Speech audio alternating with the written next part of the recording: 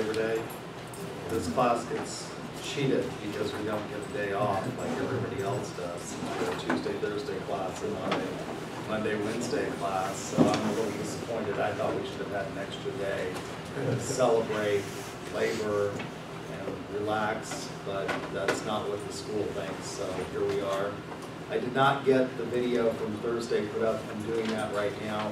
Immediately after my second class on Thursday, I had to leave and go to New Mexico because it was the opening of grouse season.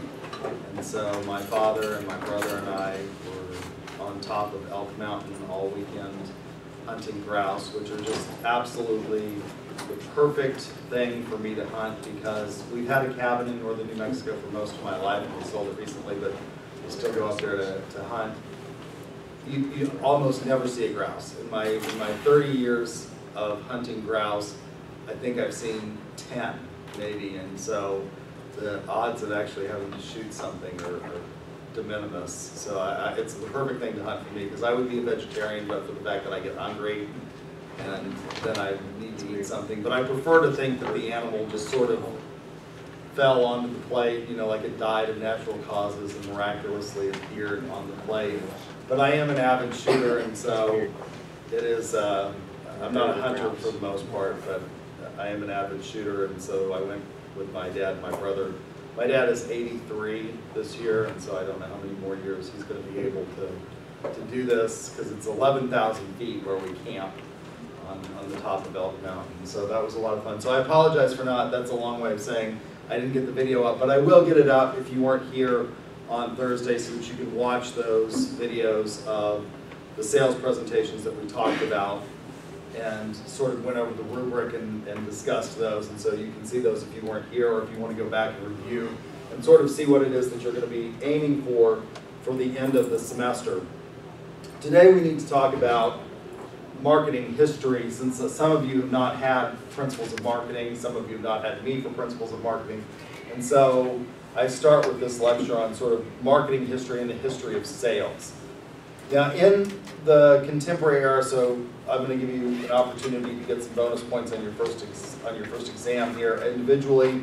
If you can make a cogent argument as to whether or not we should engage in a review of the history of the discipline, given the fact that there has been enormous changes in the way that we go about marketing and selling in a post-modern, post-industrial world.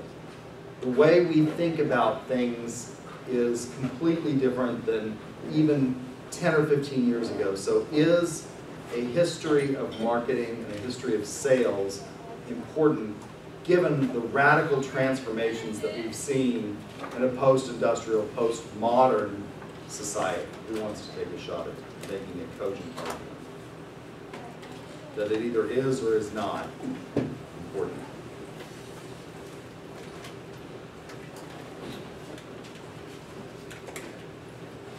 Nobody? Yeah. I think it is important because that's where it all started from, sales in general. Like, we might have different techniques and our minds might think a little bit differently now, but it's still the same human interaction that we once had. Like face-to-face selling is still very as big as it was then, and so we could still learn some tactics to use from back then that apply to use now face forth, even though the mind kind of thinks differently. Okay, so your argument is that face-to-face selling is still important, even in an age of internet, even when we have Skype and FaceTime, and we can hold virtual meetings, and we don't necessarily have to be there with the customer, that it's still important. You were going to make an argument? What's your argument?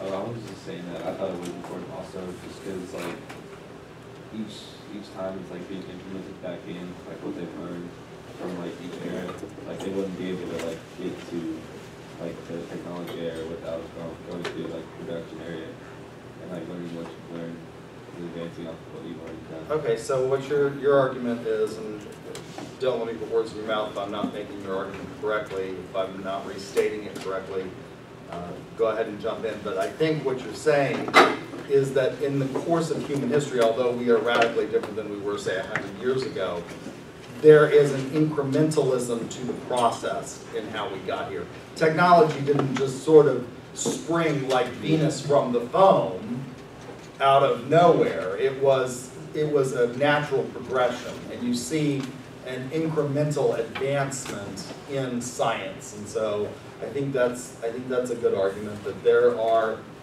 incremental advances. And I think your argument over there is a valid one. It's the one that I would make. I did not start out as a business professor. My academic career has been sort of all over the board. So I got a bachelor's and master's in political science. And I started teaching political science here at UCO when I was 22 years old. I never thought about being a business professor at all. And then I got my law degree and I became associate general counsel for the university. And so then I started teaching law courses, and one day most of our law courses were in the Department of Political Science, and one day they sort of shifted them all and they ended up being in the College of Business, although there's still a pre-law degree over in the College of Liberal Arts. And then I went into industry as an executive vice president for a publicly traded company, and I realized that I didn't want to do that, and that's when I decided to go back and get a PhD in marketing. And through the sort of course of that, I, as a political scientist, studied a lot of history, and so I have a tendency to think history is important, where students in business classes a lot of times say, well, it's not as important as maybe you think it is from a political science perspective, but I still think that history is important because, as you said, we didn't just get here all of a sudden, and sort of understanding how we got here is important.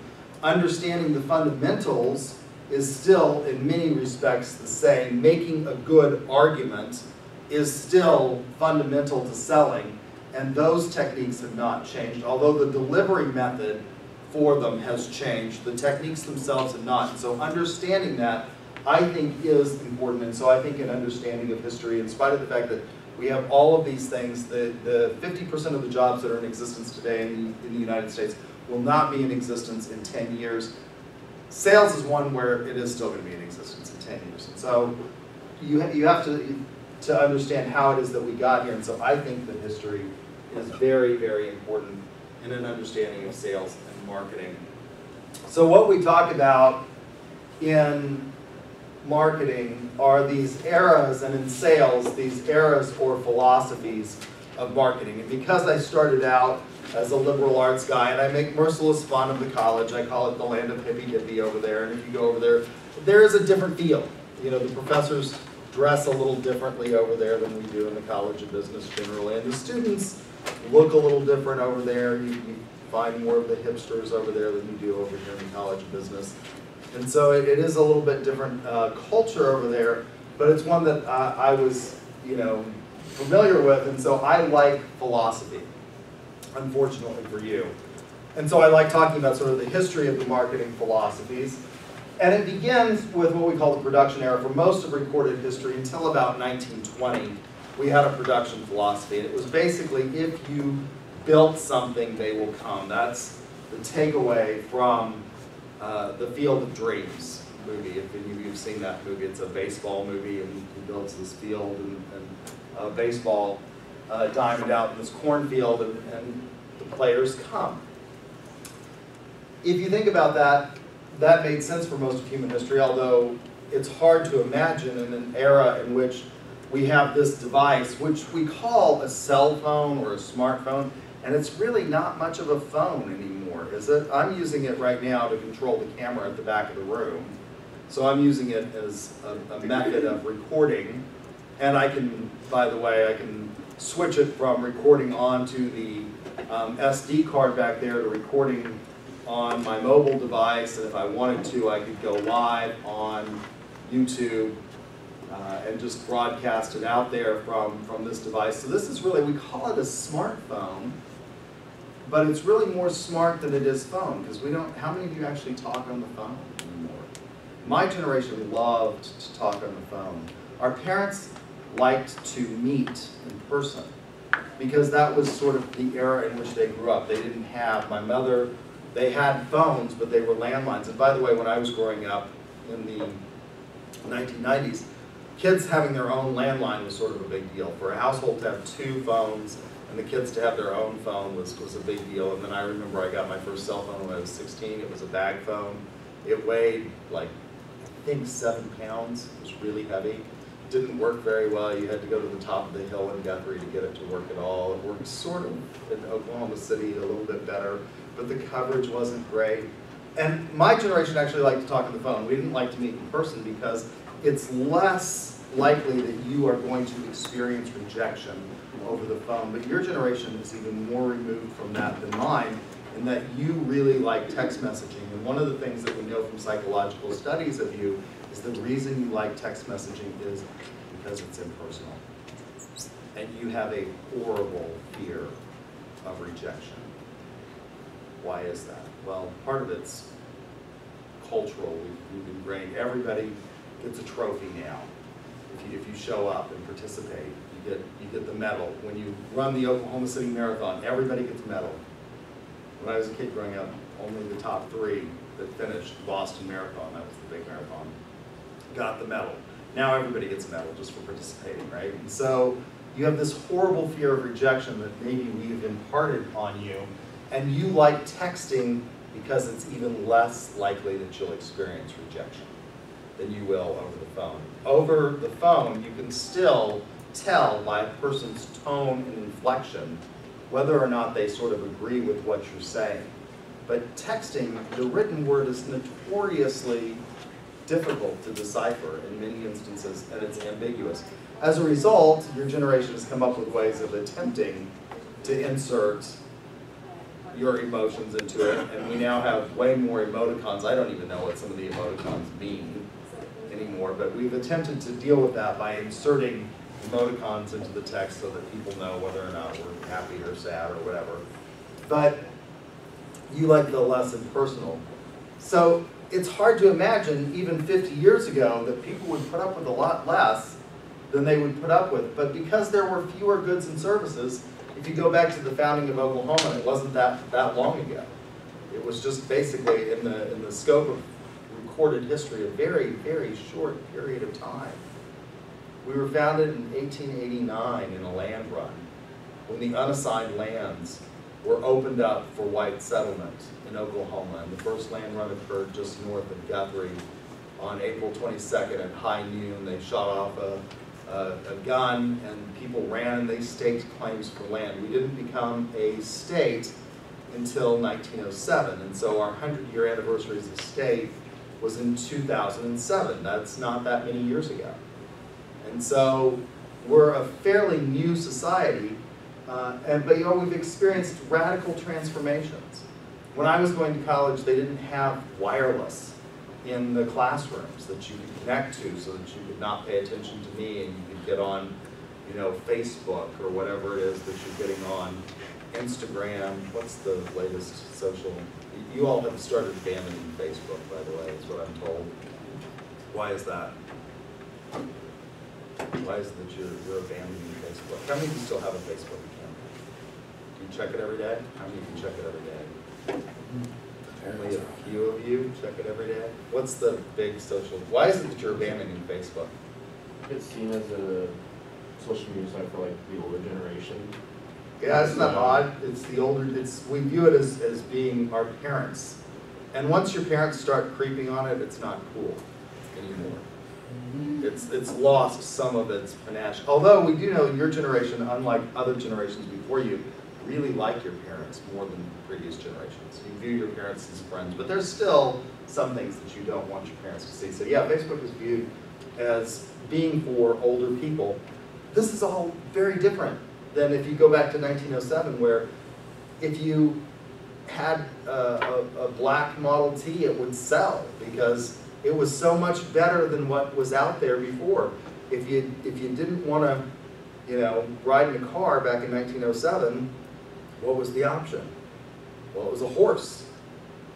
That's not a great mode of transportation if you want to get anywhere very fast. Why do we have 77 counties in Oklahoma? Anybody know from Oklahoma history? You should remember this from, how many of you grew up in Oklahoma and went to school, high school, and had to take Oklahoma history? Why do we have 77 counties? We have a lot of counties, don't we? New Mexico is the 5th largest state in terms of land area where I was born, the state that I was born and where I went to go grouse hunting. They have half the number of counties, and they're a much bigger state in terms of geographic size. Why is it that we have 77 counties? Is that the amount of land runs?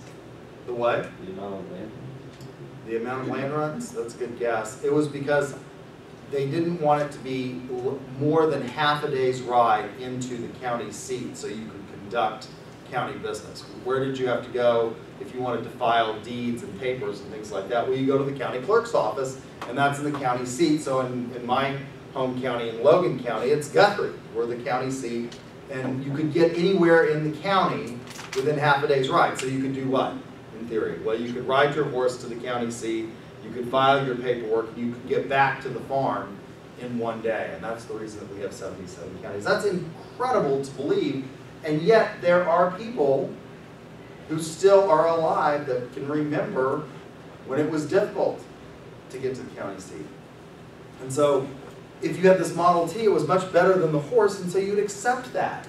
And so for most of human history, if you had anything to offer for sale, people would buy it because it was better than the alternative. Products weren't highly differentiated the way they are today.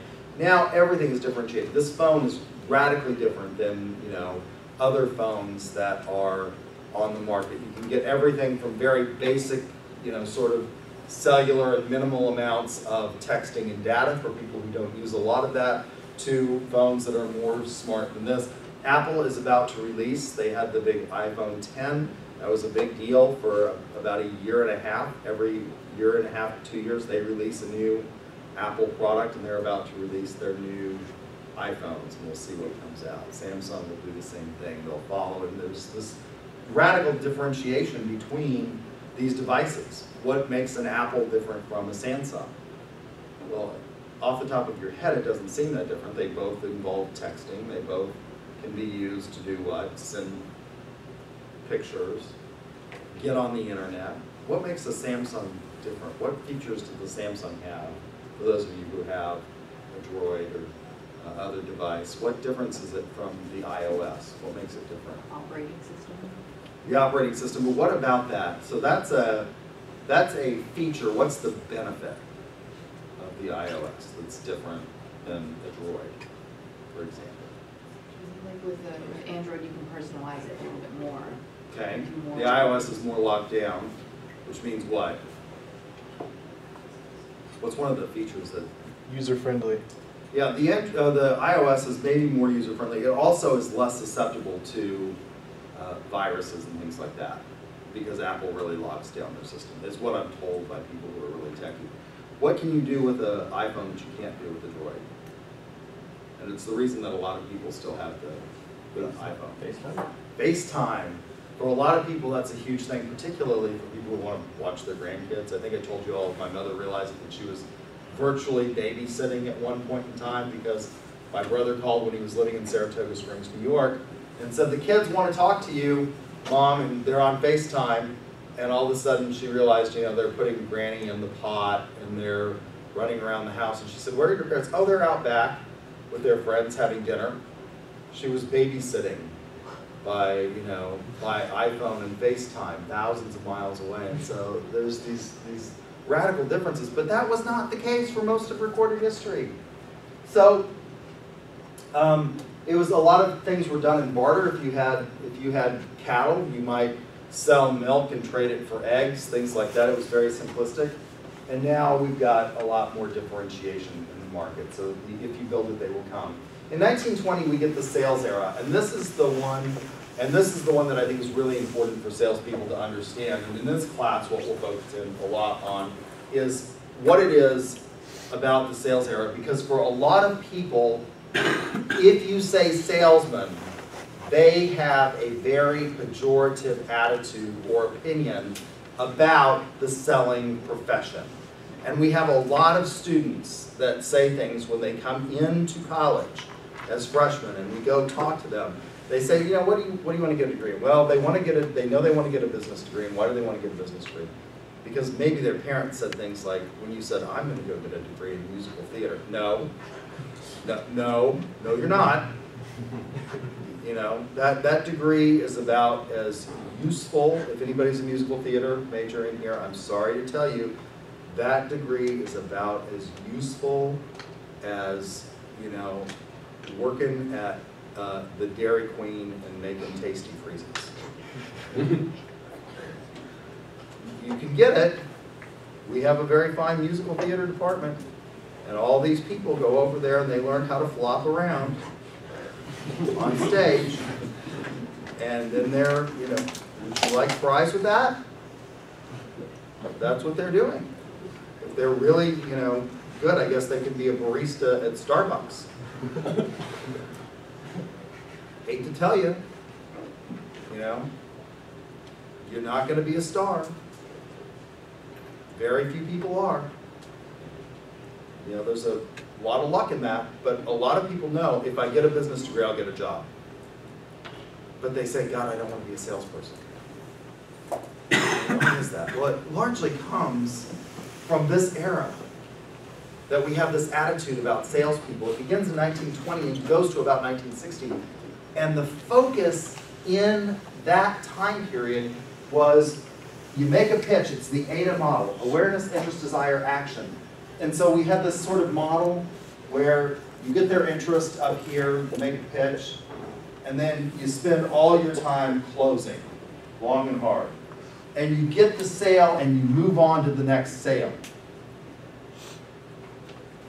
We now spend more time, we've inverted the pyramid in the sales process, and I'll give you a better slide. And we spend a lot more time on gathering information on our clients and figuring out what it is that they want, rather than just making a pitch. This is what we call, this era of sales is what we call the transactional sales period. That's a test question, you should know that. Transactional sales period. Now, we still see these attitudes and these philosophies being used. If you think that nobody uses the production era, there are still lots of companies that use the production era, or the production philosophy. Even high-tech companies. Microsoft is infamous for releasing really crappy operating systems, foisting it off on us, and we accept it. Why? Because they control 80% of the market. Most of you, the vast majority of you, have a Windows operating device. Why? They're just the biggest. What's their next biggest competitor? Was Windows? Was Microsoft's products ever really good? At the beginning. No, they weren't. They were horrible.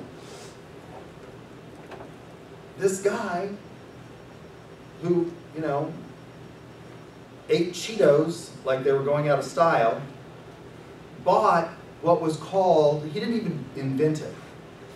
Bill Gates bought and started marketing an operating system which was called QDOS, which stood for Quick and Dirty Operating System originally. And then they changed it. They decided that wasn't such a good marketing name. But they bought QDOS and then they made it into DOS, Digital Operating System. And from that was born Windows. And how many versions of Windows have been just wonderful? I'm going to date myself now. Windows Vista, that was horrible. They had this big hype about Vista, and it's a horrible operating system.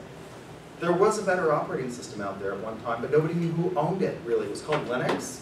Some people still run Linux, by the way. There are still school systems that use Linux.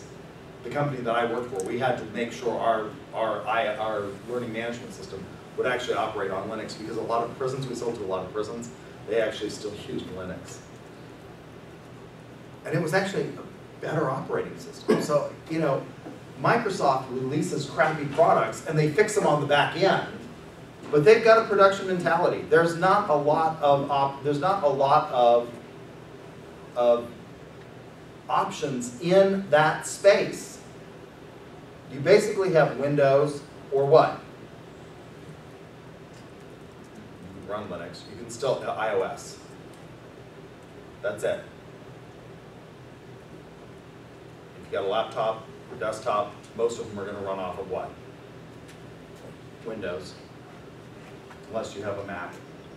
So they still have this production error. Apple, under Steve Jobs, was absolutely a production philosophy-driven company. Steve Jobs' attitude was, they did no market research. You don't know what you want. You don't know what's cool. I'm Steve Jobs. I'm the arbiter of what's cool and hip, and I will tell you what it is, and you will buy it. And we did. We did. Now they're losing market share, and Steve is dead.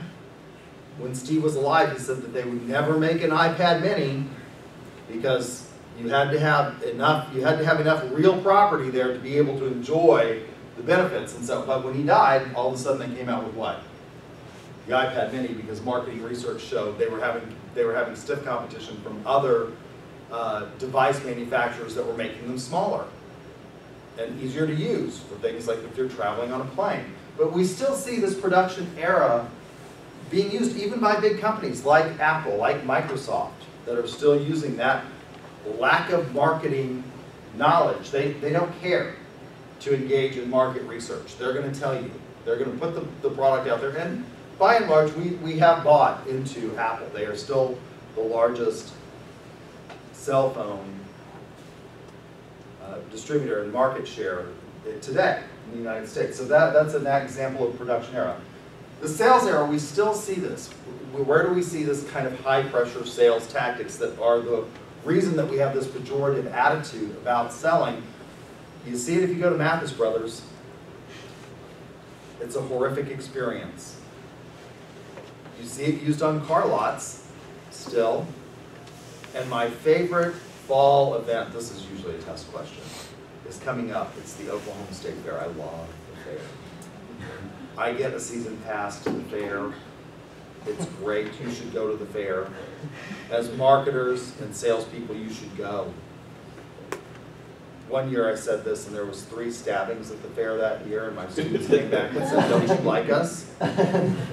People were killed. Well, you gotta avoid that.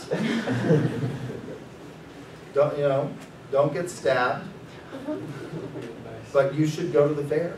As marketers, it's a rich marketing experience. It's amazing to me as a marketer to see what people would rather have than their own money. It's incredible. They sell everything at the fair. Everything that you don't need. And it's all transactional sales. It's this era. It's these guys in the various buildings, the Made in Oklahoma building, and the Centennial building, and the Modern America building, and the auto sales building. You'll see these people with these microphones like they're Cher or Madonna or something up there, making a pitch, getting your interest, making you aware, awareness, interest, desire, action. Selling everything from Ginsu knives to the ShamWow. And once they make the sale, what happens at the end of 10 days? The fair is 10 days. When I was growing up as a kid, the fair was a month. I loved it. God, it was great. What happens at the end of 10 days when the fair is over? Maybe 11 days. They go on to the next fair, don't they? They pack up their stuff, and they go to the Texas State Fair. Wait, is it all one fair? What? Like they just travel around like the whole United States?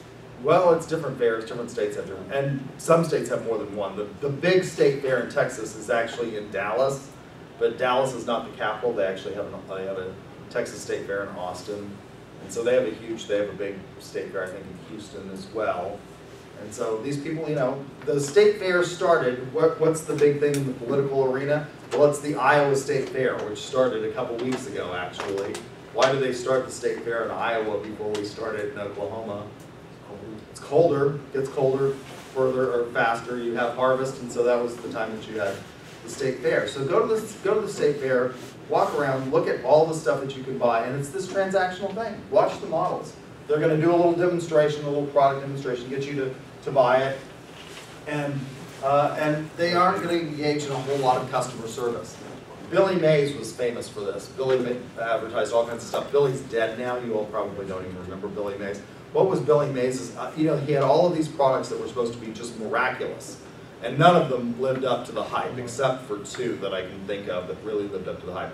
One was OxyClean. Now, it's not as wonderful as Billy said it was. Billy would be out there, with the kid that's got the bloody knee or something like that. No, you just spray a little OxyClean on it and it just takes the blood. It won't do that, I will tell you that. But it will take grass out and it will take a lot of stuff out. It's a pretty good product. The other one that he really advertised that did work as well as he said it was were these things called Hercules hooks. You can still buy them at Bed Bath & Beyond, but rather than putting a nail into drywall and having your pictures fall out, it actually goes into the drywall and hooks up and you can hang up to 200 pounds on it. And it really was about as wonderful. And Billy said there was a money-back guarantee and all this stuff, so one of the things that he sold that was one of the last products that he brought to market before he died was this stuff called Orange Glow. I had hardwood floors throughout my home. And if you have hardwood floors, you know that they're kind of tricky, to particularly older hardwood floors. You have to put a coat, a protective coat of polyurethane on them, or marine varnish works really well. But they get scratched up from furniture moving around and people walking on them and things like that with dirt. And he made this, he came up with this stuff called Orange Glow, which you were supposed to be able to spray on the floor, and it would just totally remove all of the scratches from a hardwood floor. And it didn't work. And it had a money-back guarantee. But I bought it, and did I send it back? No. Why? It's cheap, the risk is very low, and so what are the odds of anybody actually sending it back? It smelled pretty good, but it didn't work quite as well. But these sort of negative attitudes we have towards salespeople stem from this era. And go to the fair and watch it, and you'll see. Because all of these products that are supposed to be as wonderful, they have like stainless steel pots that are supposed to never burn. Well, they will once you get them home. They'll do a demonstration there. The first time you use a stainless steel pot, it generally won't burn. But after that, if you're not careful and you don't know how to do it, they will. They're horrible, in my opinion. And so, you'll get it home and you'll probably be disappointed. And then you'll curse that salesperson, and that's what happened in this era, was we just moved on. We mass-produced a lot of stuff, and we built it in sort of three sizes, small, medium, and large, and we just foisted it off on people, not realizing that there really was a need to engage in more customer service and sales service after the sale, which we talk a lot about in this class.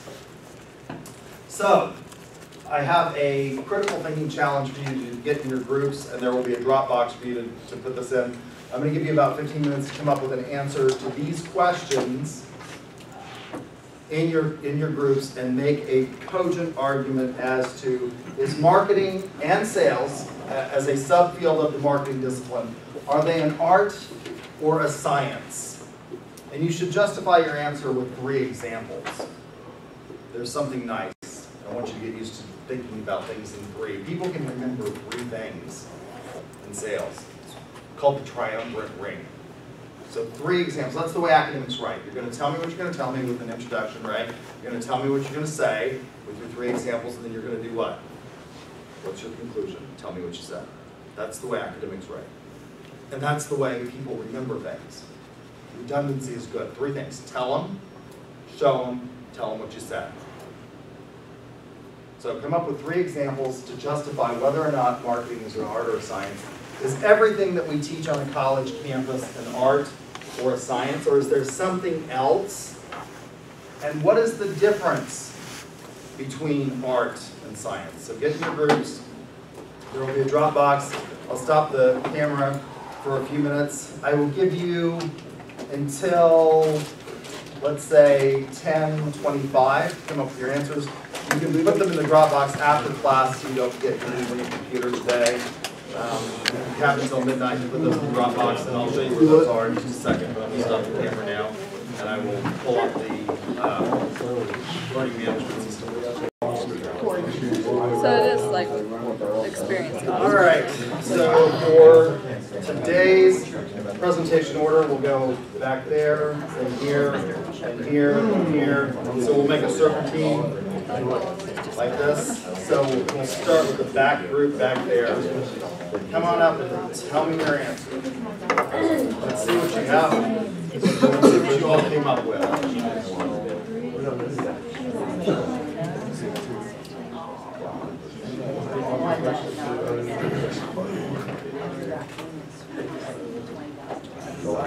Oh, yeah, I've had mine. I've had mine. So I had mine sophomore year. Yeah, and it's still All right, so we determined that selling should be considered an art because it should be personalized to meet the needs of each and every prospective buyer.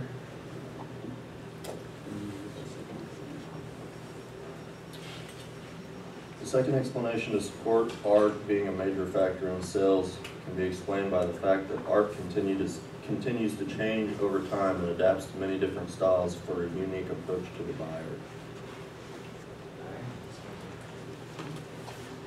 The third relation between art and selling comes in the form of the seller meeting a natural talent that he or she fine-tunes to meet the buyer's needs.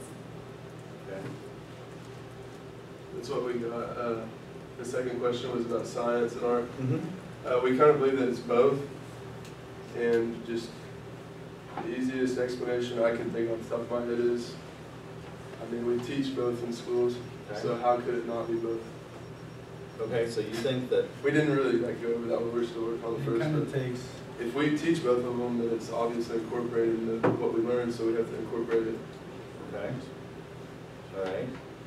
So you think that everything's either an art or science, or it's a combination of both? Definitely a combination. Combination of two. But So selling, I believe that we believe as a group that art is definitely. it's more of an art than a science? Yeah, but in Okay. schools, yeah, it's a combination. What's the difference between art and science?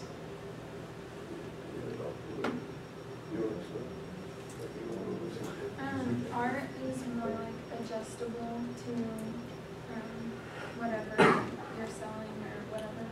And There's no science- proofs in art. Yeah. Science, there's formulas, and you can go off of it and get the answers every time. And kind of like we said, art, you have to be able to adapt. And like the best explanation for that is, or I guess comparison is like in art, you see different styles over time. The greatest artists, and it changes, and people keep adapting to it, and that's how kind of selling is. Okay. So art is more, I guess what you're saying by, and again, don't let me make an argument that you're not making if I'm not getting this correct, but I think what you're saying is that art is more subjective. Yes. And so by saying it's adjustable, it's Science more, is objective. yeah, science is objective. Right. And science is based on the ability to prove or disprove stuff. Of course, Karl Popper argues that the only real science is the science of refutation, that you really never know anything for certain. You can only know something is not true. So for example, Popper would say, if we start out with a hypothesis, all cows eat grass, well, we start looking at cows, and as soon as we find a cow that doesn't eat grass, that all it will eat is beans. We've disproved. Now, I don't know that that's true, but I think a lot of scientists disagree with that idea that we can't. But you never know anything for absolute certainty. That's why we say they're hypotheses or they're theories in science. But it is more concrete.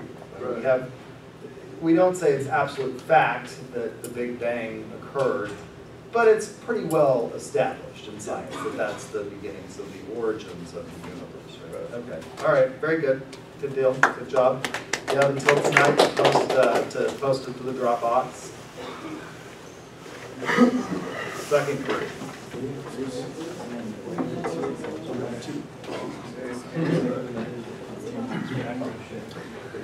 I thought you were I was like, so. Yeah, that's what I thought you were going to say.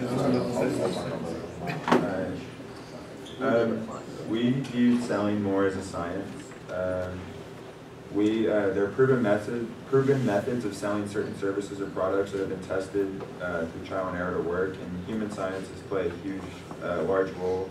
Research and gaining knowledge prior to the pitch is very important. Okay. In the sales world.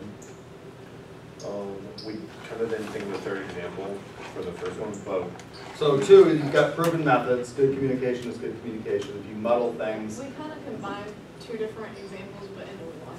Okay. They went hand in hand. Okay. For a third example, in that first question, we can like really talk about interpersonal relationships, because that's more of a social science. okay. So, I mean, that can really lean towards more science. Okay. I mean, psychology is a science and human relationships involve psychological aspects, and so I'll buy that argument. on the college campuses, we aim for the college campuses to teach everything more as a science. They have more structuring classes, and even like when you think of a college campus, you think of the aesthetic like value. A lot of people say that they fall in love with the campus when it comes to like building choice, like maybe like OSU has a really good example with their library and the orange fountain. And so for us, like that's like placed there to be like of a science. Like people see it as like, oh wow, like this place is like really pretty. Like I'd want to go here. You know, maybe not for such social reasons. But, Okay. No, I think that's right. I mean, there's a reason that people are attracted. There are studies that are done on what are the big party schools. I will tell you that one of the big party schools every year, the study is it's OSU.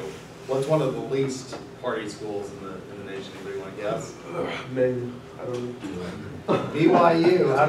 How did you? Yeah. Why do you think BYU is not a party school? They just seem really lame. Yeah. Okay. It's a Mormon school, so yeah, that's always great. It's one of the least party schools. So yeah, there's certainly an aesthetic to things that you want people to be attracted. And one of the reasons that we've redone the business building, even though this is an older building, this is a lot more attractive. It's a lot better learning environment than it used to be. This room was stark white. There was no rub rail. There was no carpet in here.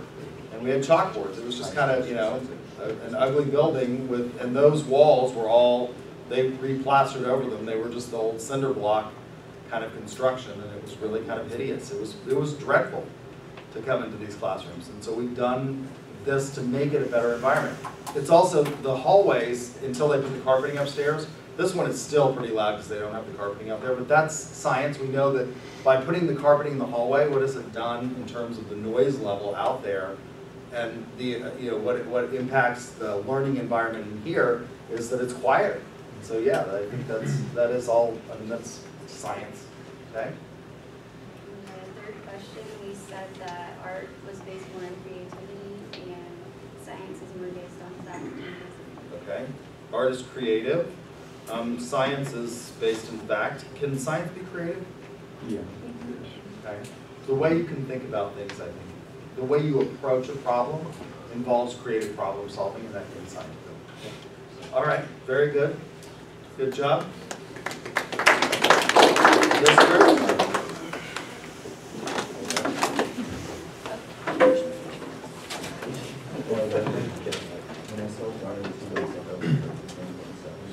All right, so the answer to the first question that we got is you have to study. We believe that it is a science because you have to study the customer's wants and needs. You have to determine like what colors, shapes, texture is pleasing to humans. Okay. Yeah. All right. Well, the second part of it, we did that. It's for one of the other reasons is that it's study more diverse environments and engage in like various cultural like competencies, things like that. And then third one, I can write these back. Yeah. Science is objective and art is subjective. Okay, that's the correct answer. That's the technical terms for it. Science is objective and art is subjective. Although what we're finding out is that as we go along and we study aesthetics, what we think of as being beautiful is really not all that subjective. It tends to be very objective. What people will view as being a classical beauty face is very, very objective. And so in philosophy, in the aesthetics realm, they're actually now beginning to do empirical studies based on, and I think I told you all this, they show babies pictures and watch what the reaction is of children. And children are very honest. And they'll sit there and they will look at Denzel Washington far longer than they'll look at Lyle Lovett or somebody who's got an asymmetrical face. When we ask artists from around the world to paint ideal scenes, they all have a tendency to paint the same kinds of scenes with the same proportions of the, you know, it's always almost always a pastoral scene, a bucolic scene, and there's a water feature, and it's got sort of the same proportions of the sky to, you know, the horizon to land, and it's very balanced in terms of those things. So we're finding out that what we think of as being beautiful may not be as subjective as we think. But that is the classic answer, is that art is subjective. What you view as being art is subjective. Some people think that Elvis, when I was growing up, at the State Fair, you could find these people that painted paintings on black velvet. Elvis on black velvet was a you know, big one that you could find at the State Fair. I don't consider that art, but you know, other people do. And so it is more in the opinion of the individual. So that's sort of the classic answer. Very good. Good job on that one. What about the third one? The third one is what's the difference between, oh, okay. Is everything, I'm sorry, the second one is the one that didn't answer.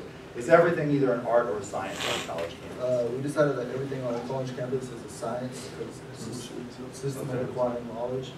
Okay. Even musical theater is a science. You think so? Really?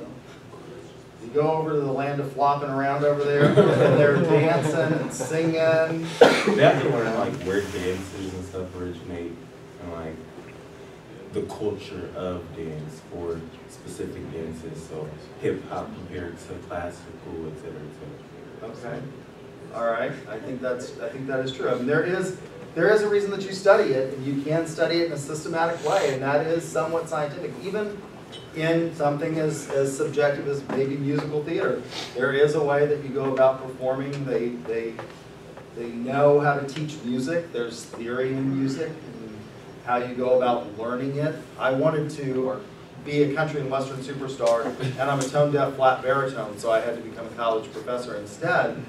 But I went to this woman and I wanted to learn to sing one song really well at karaoke, because I love karaoke. If you go back through my YouTube channel, you can find, you know, examples of me singing karaoke. My friends hate it.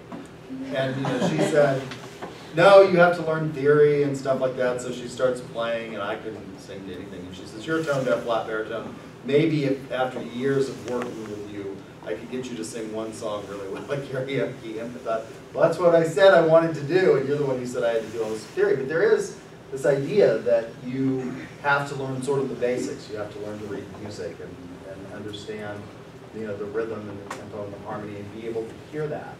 And so there's a way you go about doing that. And that is, I guess, a science. We're about out of time, so we will finish with this. Next time, which means I'll actually give you until the end of Thursday. You don't have to turn these in today, if we can get to all of them. I'll give you until Thursday at midnight to turn those into the Dropbox in your group. So I left off, I will write it down. I passed a roll sheet, didn't I? No?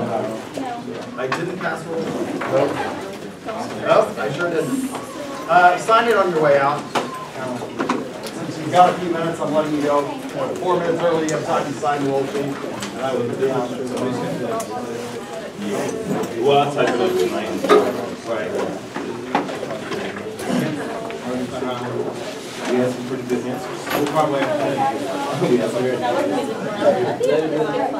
Good presentation, guys. For real. I almost would have said I got the number right there.